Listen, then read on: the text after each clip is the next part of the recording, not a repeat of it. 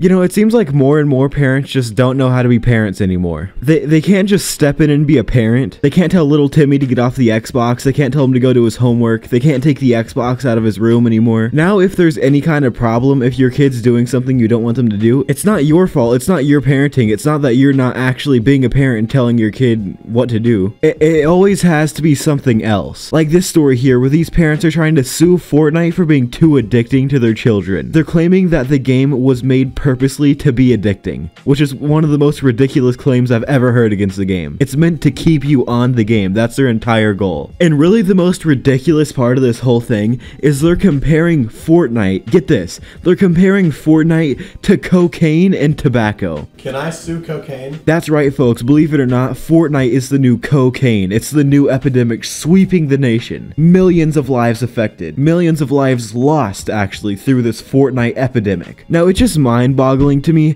how their first reaction when, you know, all their kid does is play Fortnite. He just sits in his room playing Fortnite. He's failing all his classes, doesn't do his homework, stays up all night. It's clearly a problem. And instead of realizing the problem and doing something about it, like taking the Xbox out of his room, your go-to is to blame the game and say it's too addicting. Now, it says in this article, they're launching a class action lawsuit against the developers for knowingly making Fortnite addictive. The lawsuit is being filed on behalf of 2 children after their parents approached the legal team claiming they were extremely addicted to Fortnite. Deciding this wasn't a parenting issue somehow, the parents and firm have decided to try and file a class action lawsuit against the company for knowingly making Fortnite as addictive as possible. Now, here's a newsflash for you, Brenda, or Karen, because I can guarantee your name is one of those. If your kid is doing something bad and you're not doing anything about it, it's completely your fault. I don't even get how this becomes this big of a problem. If your kid's playing the game too much, limit their time playing the game, and if they're spending too much money on microtransactions or whatever, don't allow them to spend money on the game. It's not rocket science, it's being a parent. Now, here's the best part of this whole article. It says, since video game addiction was officially recognized as a disease last year,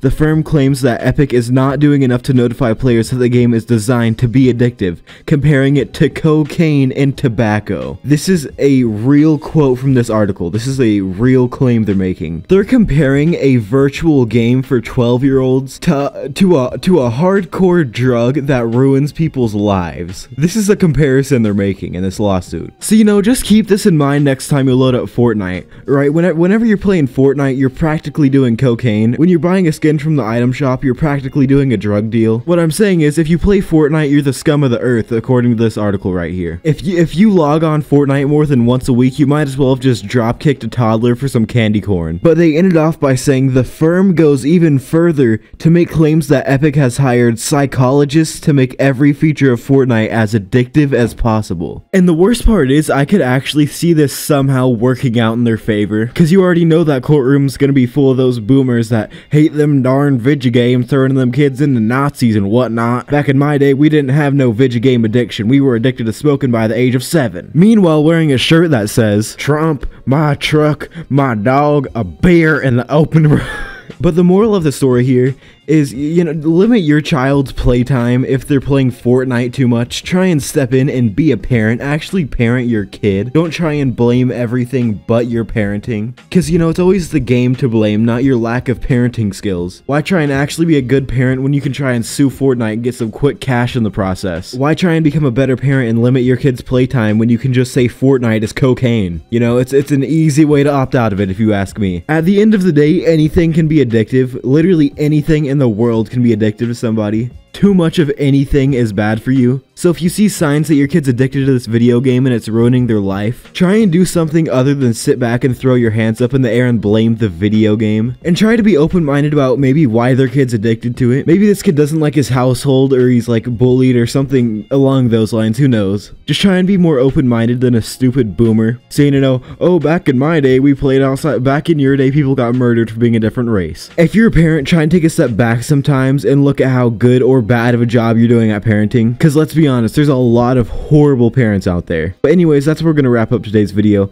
Don't forget to drop a like and subscribe if you're brand new to the channel. Let me know what you guys thought about this in the comments. Do you agree with me? Do you agree with the parents? Let me know why. And you can follow me on Twitter at @subtherelex if you haven't already. And other than that, I'll catch you guys in the next video. I'm out. Feel like a master of nothing, not even the one thing I stuck with. Used to be so sure on my myself, but now myself knows I'm bluffing. It's so easy to be tough when life ain't knock your fucking teeth out yet. Turned 26, feel like a death sentence, been the hardest year of my life. Feeling like Goku with a Dragon Ball, trying to find the tree in my mic. Put it in Pro Tools, cause it's so cool to be a rap star when they know you, till you realize that you don't fuck with yourself.